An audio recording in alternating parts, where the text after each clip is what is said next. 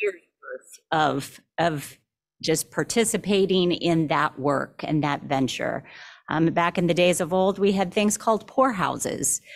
Those transitioned into county homes. We've transitioned into community-based service. Along the way, the funding streams have changed. It used to be the cities and the counties were the sole funder for individuals with mental health and disabilities. Along the way, the federal government has kicked in the form of Medicaid as well as Medicare in some instances. And then state of Iowa has had growth and development with the onset of managed care organizations being a participant in that, which lands us to today, of which there's several funding streams. So in the funding stream structure today, the region is completely a state allocation.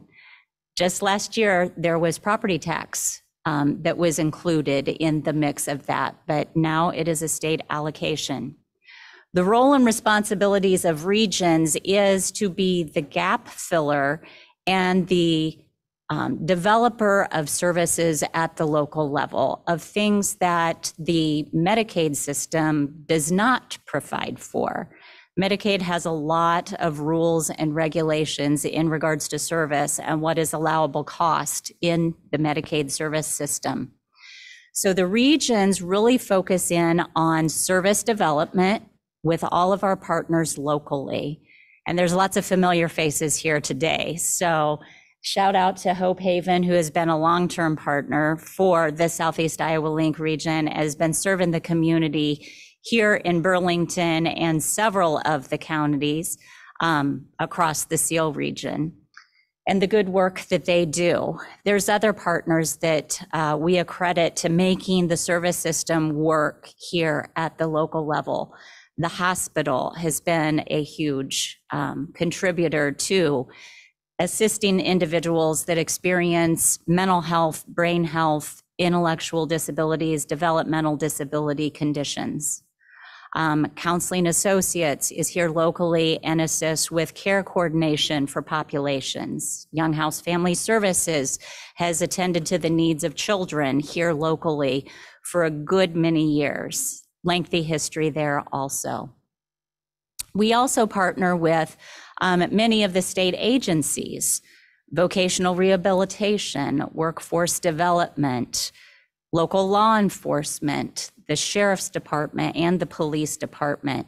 We have lots of partners in this venture of assisting those individuals that struggle with mental health and brain health conditions. So with that being said, some of the most recent onlining of services in the world of mental health and disability services can be attributed to legislators, actually. The regions have what is identified as core services. And in those core services, there was a profound perspective that there was need for crisis services as well as services to individuals with complex needs. So some of the crisis services that we have locally here in Southeast Iowa, and specifically here in Burlington, is the Crisis Stabilization Residential Center that Hope Haven runs. And it assists individuals that are in mental health crisis, are not necessarily in need of inpatient acute psychiatric treatment, but attends to what the mental health crisis is and allows for not only the treatment of that mental health crisis condition, but also assists with transitioning back into the community so that individuals can be successful wherever they are at and live in the community, being in their own home in the community, or a site home that has assistive staff that attends to their needs and assists them with gaining the optimum level of independence that they need. We also have a co-occurring program that Hope Haven runs also that addresses individuals that have mental health conditions as well as substance use disorders. something that is highly needed in our area. Unfortunately, it's needed, but thankfully we have that resource available to us. As I indicated earlier, the hospital has been a good partner throughout the years. We have inpatient psychiatric. We also have therapists and psychiatrists available to us through Great River Mental Health. Counseling Associates, I alluded to earlier, does adult integrated health home coordination that assists individuals in navigating the system of Medicaid and acquiring services. And Young House Family Services does pediatric integrated health home, which helps coordinate services for children and their families in navigating the system, as well as accessing Medicaid services. The region being the gap filler, we assist individuals that do not have Medicaid insurance in navigating that system and become the sole funder for individuals that are at 150% federal poverty level. And besides that, we assist individuals in acquiring other resources that they need in order to be successful. Some of those peripheral things we call social determinants of health. Housing is a huge component. It's hard to be healthy when you don't have housing. So the region assists with housing, assist with the cost of housing in some situations, along with the County General Assistance Program. And Lisa, I'm looking at you. Shout out to them for the good work that they do at Community Action. We also attend to transportation needs on occasion and connecting with the local resources there. Again, it's hard to get healthy going to doctor's appointments if you don't have a means to get to your doctor's appointments. Telehealth has been a game changer for accessing healthcare services, but it does not necessarily solve all problems for all folks. You have to have the technology available to you as well. So other than that, we also connect for medical conditions and ensure that we're attending to the needs of the whole person as we go along.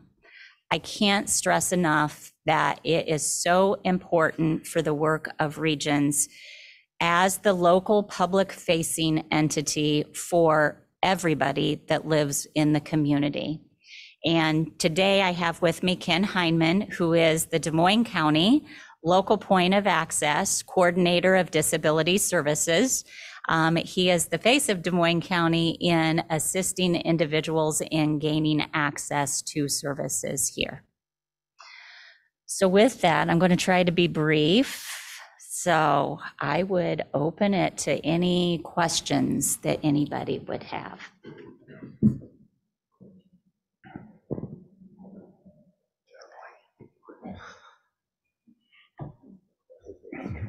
Okay. We're good? No questions online? Anything? Okay. All right, Ryan, we appreciate you taking the time this morning and talking with us and giving that brief description. So thank you. Thank you. Thank you. All right. So we will dive into the questions. Thank you, Senator Reichman and Wilfred, again, for being here. We'll start off with the first one. So the Greater Burlington Partnership has identified providing a full spectrum of mental health care in our region as one of its top priorities in its 2023 public policy agenda. How can the state of Iowa assist to identify methods to establish quality for rural Iowans to easily access services? We'll start with you, Jeff. All right. Sorry for being a few minutes late. Last year we allocated an extra $60 million for mental health.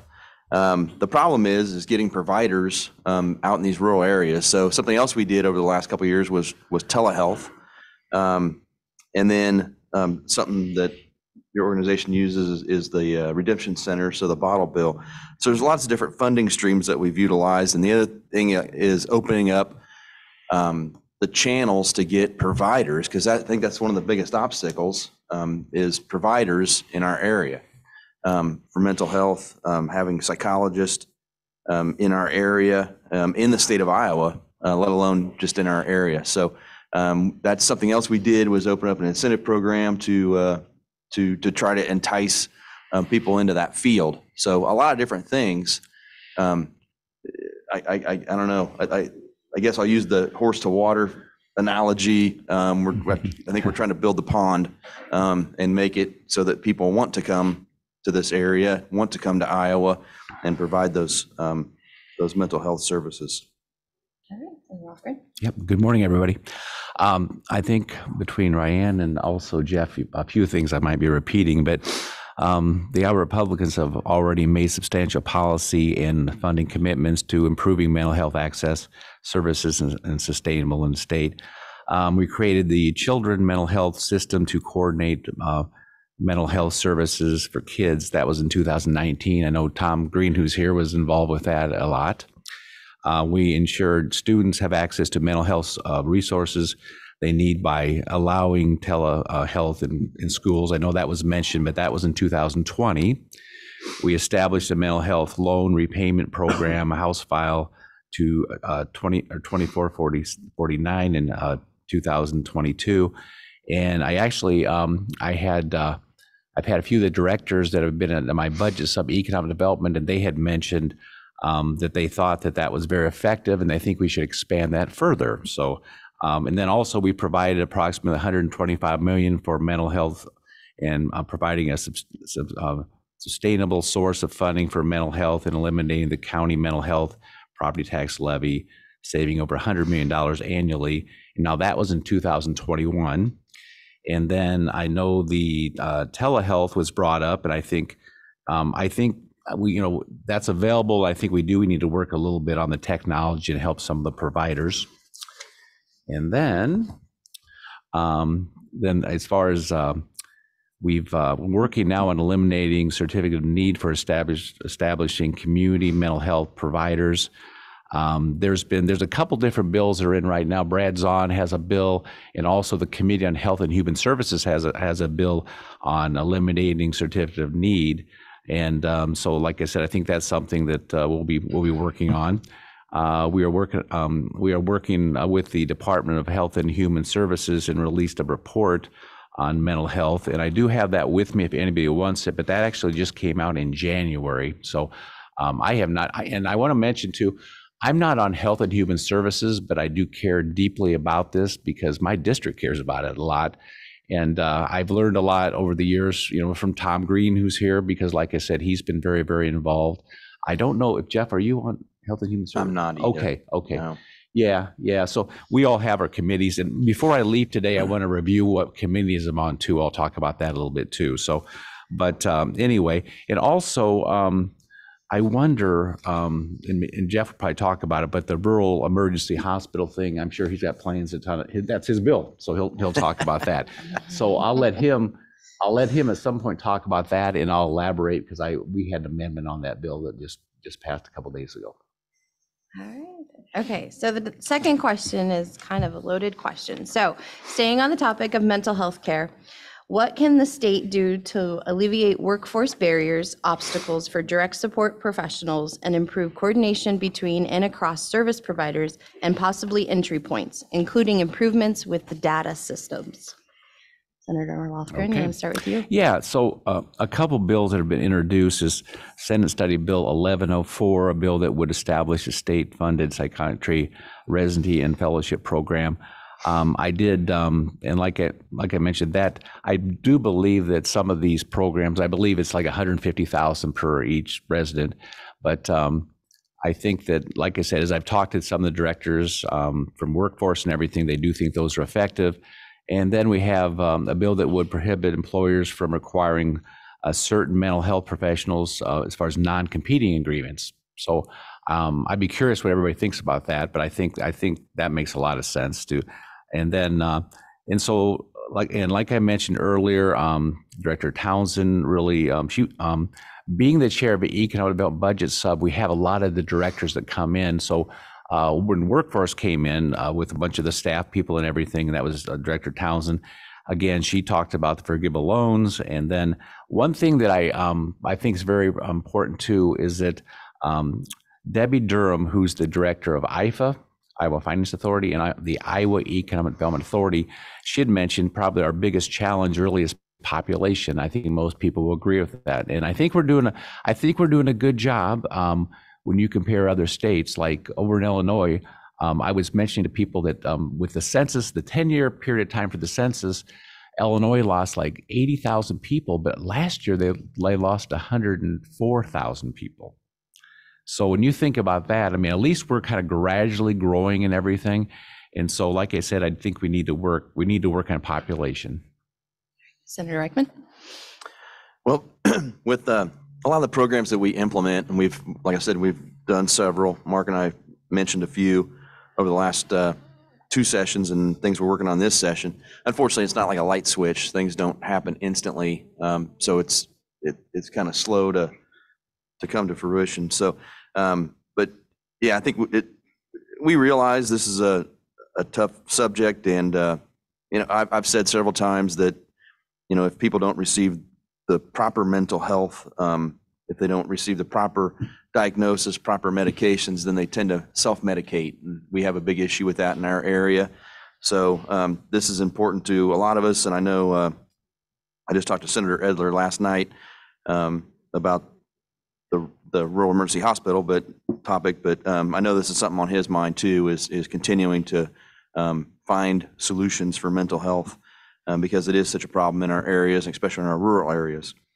So, we're just going to keep working through the processes and working on the priorities. And as Mark said, with the growth that we have, I think slow and steady is a good way to go. Obviously not losing like other states are. So we just want to keep continuing to grow in this area and keep implementing projects and things that help grow in this area. And I think workforce barrier, usually the biggest thing is pay. And we've heard this several times that people that work in the extended living care and with your organization, it's the wage is so small that it's tough to get people to go into the field, and you're understaffed in your area. So the problem is with this inflation that we've had the last 2 years with this administration is just so astronomical. It almost doesn't matter what we do, we can't keep up with it. So we hope that slows. We don't have any indication of that yet. They say it's slowed to 6%, but that's an annual. So it's 6% on top of the 8% last year. So I don't see it turning yet, but we keep hoping that that will level off and plateau so we can start kind of knowing where the baseline is and build from there. Great, thank you. What was your biggest takeaway from the Southeast Iowa Days earlier this month, Senator Reichman? Back to me.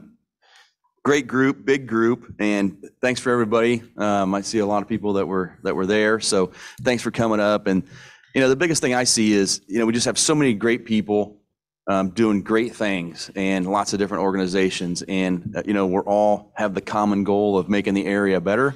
And my biggest takeaway is, like I said, so many great people. We just need to make sure that we are all rowing in the same direction and rowing together. So coordination between the groups, there's a lot of overlap, and just keep people energized and keep our best face on and let people know what we have to offer here in Southeast Iowa. All right, thank you. Senator Lofgren? Yep. So every day we're kind of racing all over. So it ended up that the high school students with the Empower You group were down at the historical building right by the Capitol. So a couple of months ago, I kind of got a little injury, and I'm kind of limping around. But I limped on down the building, down the street there, and so I got there just about the time it started. So and then I know Matt was there too, and so they present. I was there for about a half an hour, and they really did a nice job. I was so impressed with them. they knew the issues well that they talked about. And every time somebody asked a question, they really had a good answer right away and everything too. So I thought it was great. I had to leave because we had a caucus, so I raced back to the Capitol. But then, of course, later on at one of the receptions that they had an opportunity to visit with the students and everything too. So again, I thought it was great. I think it's a nice thing you're doing for them, getting them up to the Capitol and everything too, so they understand how policy works and everything. Right, great. All right, so little conversation before we kicked off. We think the governor signed this already this week, but we're going to talk about it anyway. So Senate File 181 and its companion bill, House Study Bill 120, are currently in the respective Ways and Means Committee. This is legislation lowers valuations immediately upon passage and will mean an additional lowering of local government's levies based on residential rollback. What insights can you give on this and its effect on our area? Senator Lofgren, we'll start with you. So the Department of Revenue, they made an error. I guess they knew about it in the fall, but I guess, they're talking back and forth and never really got resolved. And so what it had to do with is the rollback. So they had it at 56.5% versus it was supposed to be 54.6. So what happened is that obviously there's going to be less revenue going in, but less taxes paid by the public though.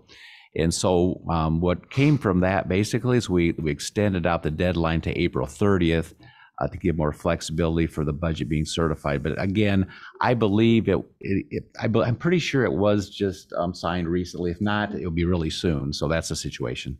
All right, Senator Reichman. Yeah, it's I mentioned earlier, inflation, and with everybody's cost going up to then have not have as much in the budget as you kind of expected, it's a tough place to be. It's unfortunate, and it was a mistake. It's easy to adjust income up, but when you have less money to deal with, it's not easy at all, and especially as tight as the budgets here are here at the county level. It's unfortunate, and my supervisors have been very vocal. And I'd like to get some information. Do we have some of the county supervisors here from Des Moines County? We have one online. Okay. I'd like to hear from them because there's another bill coming up that would be a larger impact than this one would. So I'd like to hear from them and have some bullet points. I'm putting together a letter to go to the chairman and president of the Senate and Senate Majority Leader to kind of show the impacts it would have here in Southeast Iowa. So, because like I said, the other bill that's going through right now through Ways would be a larger impact than this one. So I'd like to provide leadership some insight on that and how the impact would be.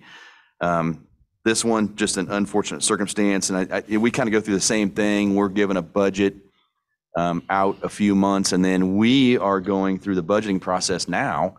And we don't get the final until March. So kind of the same thing. We will get a final here in a few weeks that will adjust up or down what our allocations are. So we'll have to adjust accordingly. It's unfortunate, but that's the circumstance.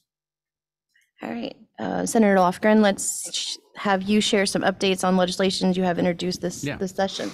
Okay, like I mentioned earlier, I'll go ahead and go over what committees I'm on. I'm the chair of the Economic Development Budget Sub. I mentioned that earlier, but so this week we actually had UNI there and they presented, and then next week we'll have Iowa State, and then kind of interesting, Governor Branstad now is with the World Food Prize, so he'll be presenting this week too. So he's been over the Capitol a couple of times talking about that. So there, it's like the Nobel Prize for food and hunger, and so pretty exciting. So like I said, we'll have a presentation from him in Iowa State coming up, and so and then I'm the vice chair of local government. I'm on full appropriations. I'm on rules and administration. I'm on Veterans Affairs, which Jeff is the chair of that one, and then I am on IPERS. I was on IPERS. Oh gosh, I've been on there for a long time, and then I had a little bit of break because I had other things I was responsible for. But I'm back on IPERS again, and then I'm also the systems retirement plans. That's where we look at all the retirement plans, and actually we won't be doing that until next fall. So, and then I'm also let me say, I want to mention too that the session, we're moving a lot quicker than normal. It's really kind of amazing. I think Jeff will agree with this. There's kind of a push because sometimes we'll work on all the subcommittees and committees, and then everything will pile up, and all of a sudden we've got more bills we can keep up with. But we're being pretty consistent in everything, which I think is a good idea. And so then some of the bills, and I mentioned some of this last time, but Senate File 6 is a bill that this has to do with Homes for Iowa, and I mentioned this last time. Some of you might not have been here, but that's where up in Newton they're building homes and it's driven around the state and everything. And so we're finding it's lowering recidivism. And so what I'm trying to do is do similar to what Habitat has for them, is that there's no tax on materials that they buy and everything. So we're working on that bill. We're working on Senate File 182 that has to do with its land redevelopment trusts. And it's really, we've named it that now. It was called land banks, but we feel like we found that the bankers didn't really like that name to have banks in there. So anyway, that's a situation where you can do a 28E, you could have the counties and you can have the cities together. And what you're doing is accumulating property that they just can't do anything with. And you're trying to tee it up for a developer to develop it. And so I'm working on that. And we're actually, we're farther along. We had it out of a local government unanimously before. We had it, I think it's the third time now we've had it out of Ways and Means. So I know it can be frustrating for the public, but it is for us too. Sometimes we work on bills and we're trying to get them to do it on the floor. And so, so now we have it out of Ways and Means, ready for the floor on the Senate. And then it is out of the subcommittee over in the House, and they're getting ready to do that in their committee. And then I have a bill, Senate File 11, and this has to do with the Department of Transportation. And what we want to do is we want to have them be fair and consistent and have 7 different districts where there's representatives instead of having everybody from the Polk County area. So the good thing is there, I'm having difficulty getting the governor's office wanting to do that bill. But the House just got it out of committee, so who knows? Maybe something will happen this time. So there's a few legislators up in the Clinton area that feel like that they're not paying attention to them there, and so they may get things going. And then in the Veterans Affairs Committee, we currently out in the Health and Human Services budget, we have $2 million for veterans for housing grants to buy homes for down payments and closing costs. And so the $2 million it always runs out. Normally about March, the money runs out. So anyway, we tried to do $2 million more last year. Couldn't seem to find it in the budget. We got the bill out of the committee, out of Veterans Affairs, but we couldn't seem to find the money. So what we've done is we've kind of fine-tuned it. We're trying for $500,000. We think is a really good number. So we have that one. And probably won't know much on that until we get into the budget. And I do think we're going to work on our budget maybe a little bit sooner than normal too. So which I think is great. And then I'm working on, I mentioned last time, I believe, I'm working on a couple bicycle bills. And so right now, if you were to basically run into a bicyclist, what happens is you'd be fined $325. But if you seriously injured that bicyclist, you would also be fined the same thing. If you killed them, you'd be fined the same thing. But it's different. If someone were to hit a pedestrian or they would hit a vehicle, there's accelerated type of penalties and stuff, and you may lose your license. So what we're trying to do is be consistent, and we're trying to change that so that it's the same type of a thing. I mentioned, I think last time to you, that being, I'm in Muscatine along the river like you guys are, and Ragbride's a big thing for us. I have a lot of friends that are bicyclists. I'm a runner, and so I know a lot of bicyclists. So that one, I think I'm assuming we'll probably do that on the floor pretty quick here. And then the hands-free bill is that's basically where we want to have people, instead of just holding onto their phones, we want them to go ahead and use the technology, either an accessory with their vehicle or build into their vehicle, And so, and what it's kind of, I mentioned, it's kind of cat and mouse with the House, because they're saying, well, if you guys do it, we'll do it. And so kind of, it's like, who's going to do something here? So, so anyway, it sounds promising. And the Iowa Bicycle Coalition has been in the Capitol many, many times. Actually, they've been there with some victims that have been affected by distracted drivers. And so then, let me see here. Oh, in Veterans Affairs, I'm working on, there's a monument that they want to put at the Capitol. It's really pushed from Cherokee, Iowa, Martin Treptow.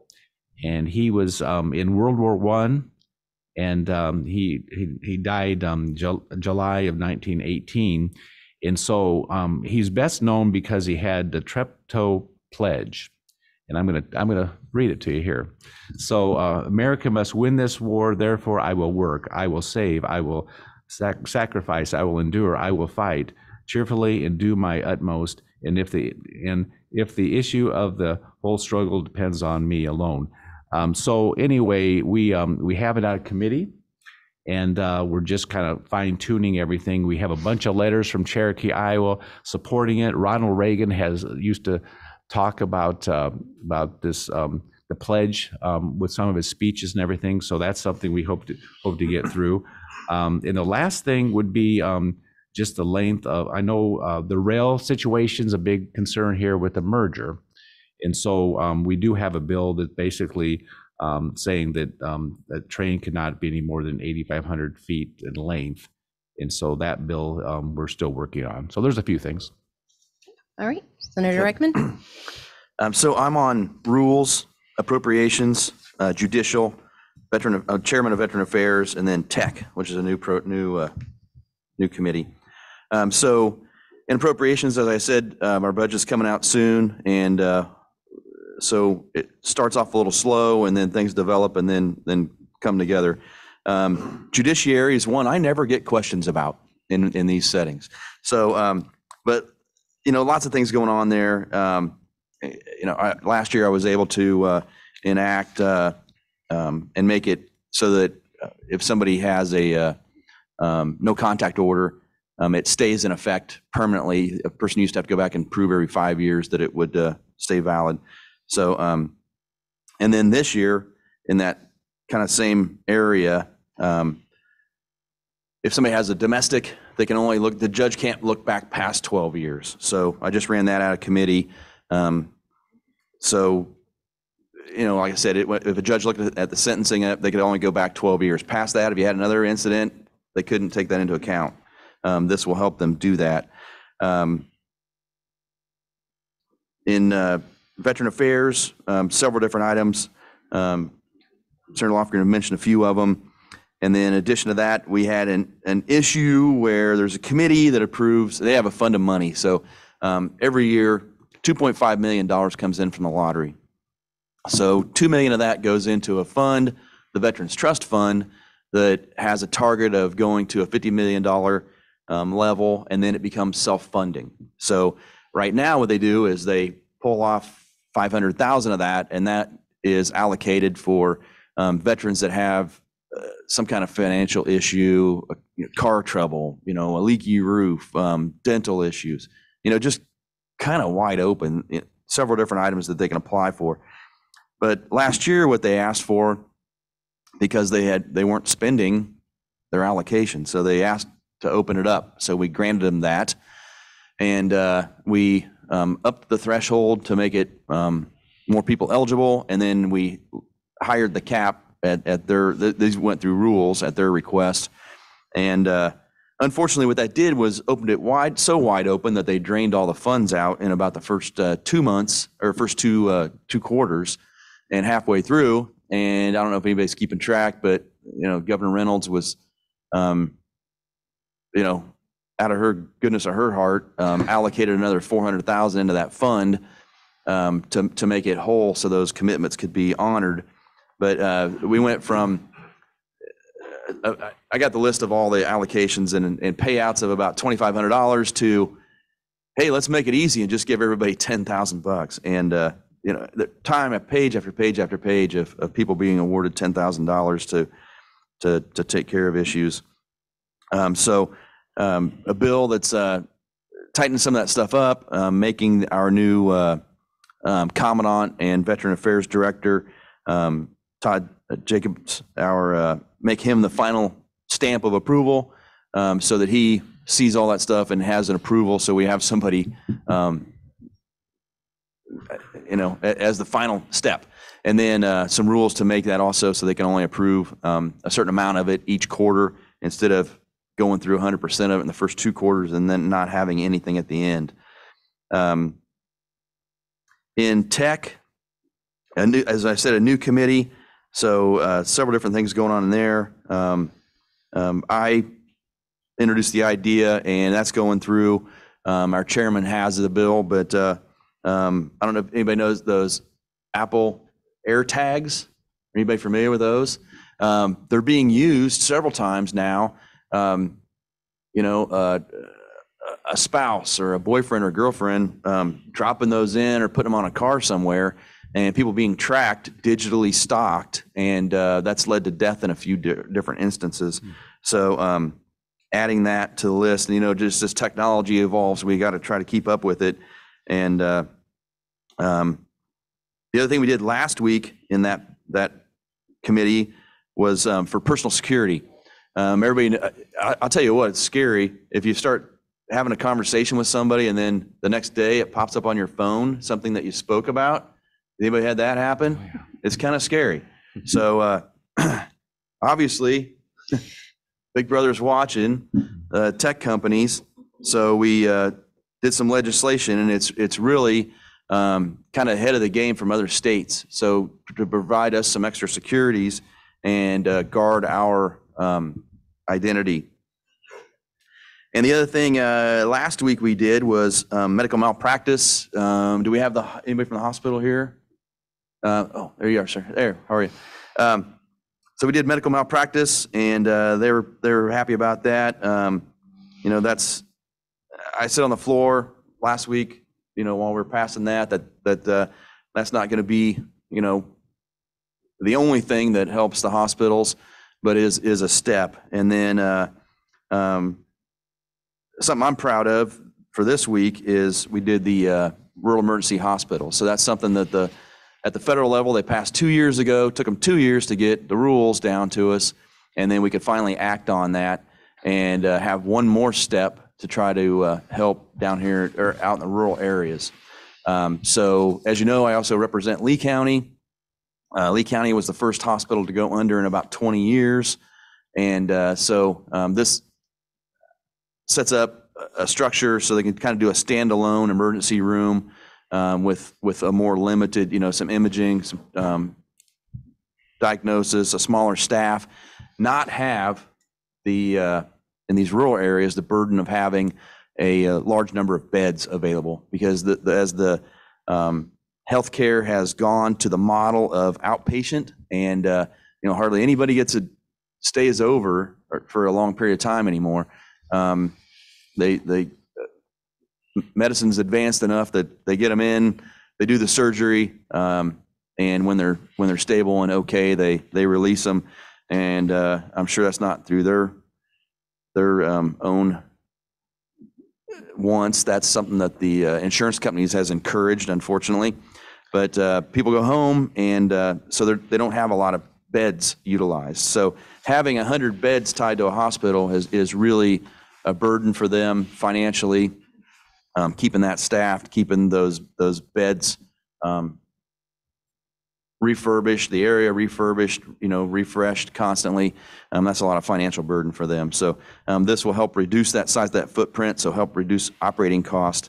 We found out during these subcommittees that there were 12, I think, other hospitals in dire financial straits, and about 50% of them are in not good standing financially. So we think these will help that hospital structure and help keep them viable and being able to provide care for us out in our rural areas. Thank you.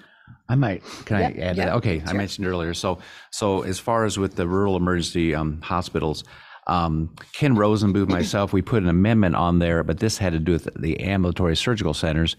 And then it just has to be about how the licensing of them, and then also that the State Board of Health will end up making rules.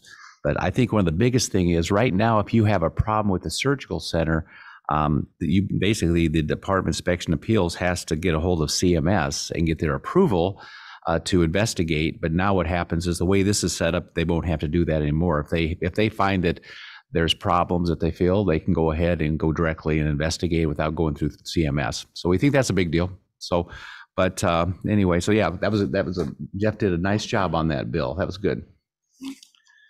All right, so I think we're going to open it up for questions. So Stephen, go ahead. We have one question in the chat. It's been proven that social emotion learning is important when raising and teaching resilient children. There's a bill in the state Senate to ban SEL from our schools. If that occurs, do you see the need for mental health services to increase in our community, and how would we combat that? My turn? You can go ahead. Sure. Well, that's a tough question because, first of all, I'm not on education. Second of all, I don't know what it is, and I'm not familiar with it. So I don't even know how to approach that question because I'm not aware of it. And when it's going through the subcommittees, even the committee, the sub, and through the committee process, we are not familiar with a lot of things. I know probably one of the other questions we'll have today is about SNAP, and that's probably one of the second most question I've had this year, and probably the biggest fiasco somebody created for us. And I'd like to personally thank the person who filed that for them. So I don't know what to say about this or what it is, and if it's any person can file any bill. Any legislator. So we have some that file some that are like, hey, great idea. And then we have some others that are like, what the heck are you doing? And thanks for creating this turmoil. I don't know what that is, so I don't know how to answer that question. I apologize. All right. What I understand is some of the chair and some of the people involved in education, they think there's some good parts to that, but I think like everything, maybe they've gone too far. So there's Sandy Salmon, who's a senator, and she's looking at that, trying to either eliminate or do some changes to it. So I think most likely something will probably happen on that bill. All right. And that's, thank you. That's one of the things, and I think a person has an idea and they come out with it, and then they think it's the greatest, but through that subcommittee and committee process, with talking to, during the sub, you have people, all the different lobbyists and people who have interest in it, come in and are able to speak. So we can kind of shape it. For instance, I had one last week. It was an intimidation, so witness intimidation. And the way it was written, it was to become a Class B felon. So during the subcommittee process, the people mentioned, hey, why don't you just up it one step instead of making a felon and putting everybody in jail, have it go up a step from the original offense. And so that, great idea, that was taken. So to Mark's point, they came out with the original bill. I think during the sub process and some discussions, that'll probably be made better. That's what the process is for. All right, so Stephen has a question from the audience. I have more of a comment than a question. I want to express appreciation to Senator Reichman for his advocacy for a Reinvest in Iowa Infrastructure Fund grant. I know you're doing it. I know it's making a difference. It'll really help the Capitol Theater and our downtown community. So thank you for doing that.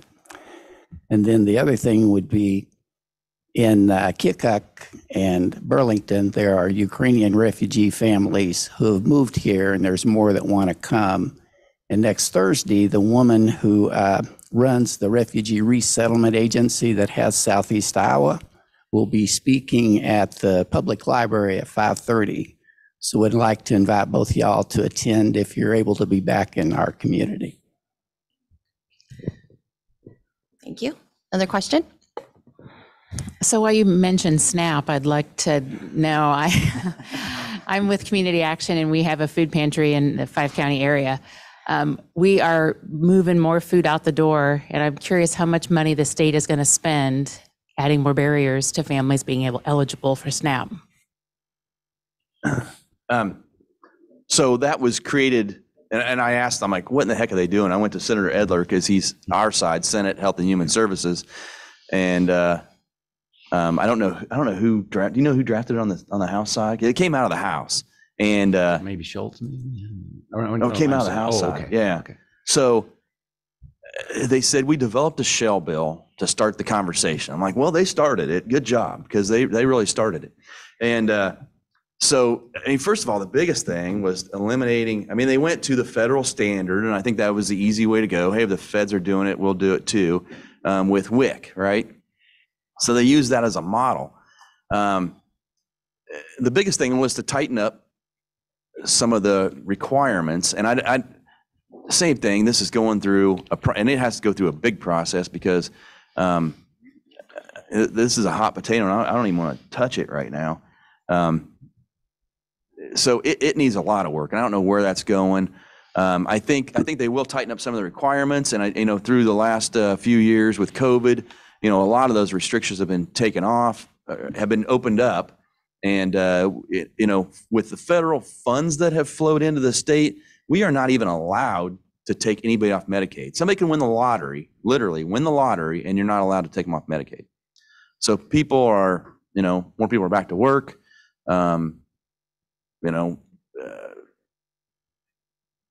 Salaries are increasing, hourly pay is increasing, and there should be people theoretically less on Medicaid, less on receiving benefits, but that's not happening. So that is the, I guess, the design of it, but it needs work.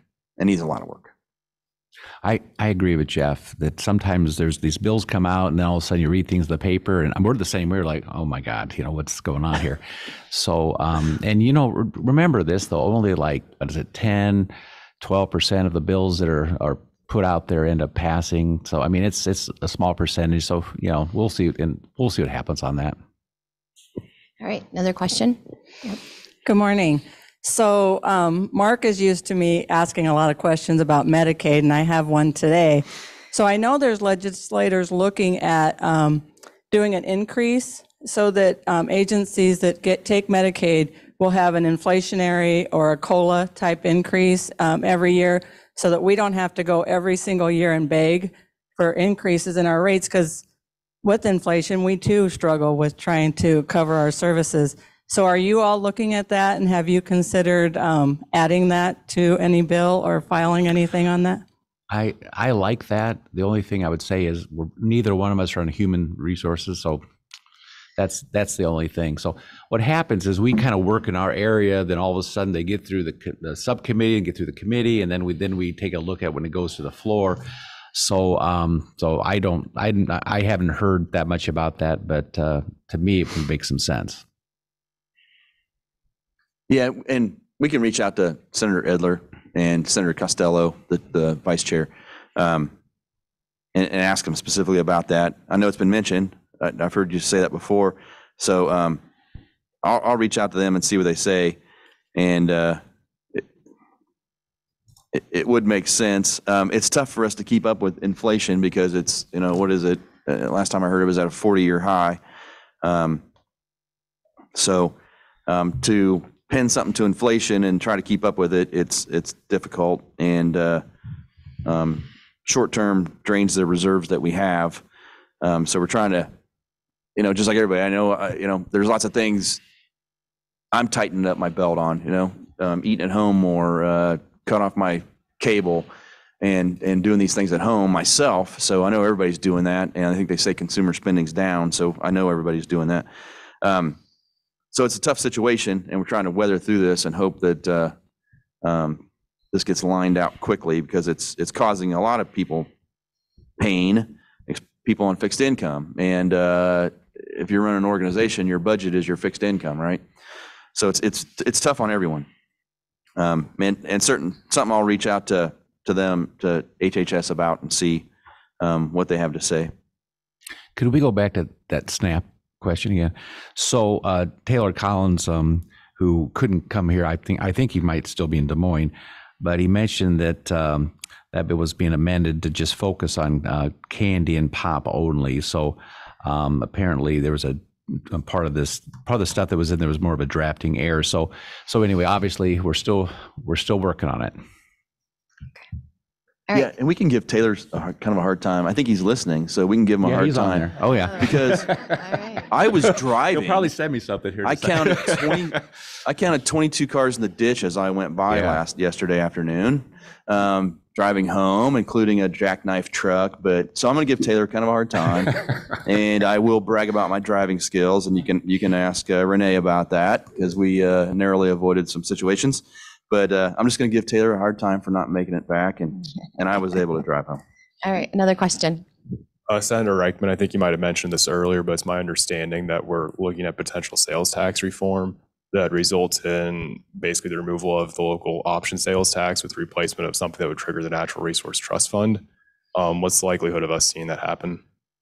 Well, that's been something that's been going on for, I think, about the last 10 years. They've been talking about it, right? And I think it's 50-50.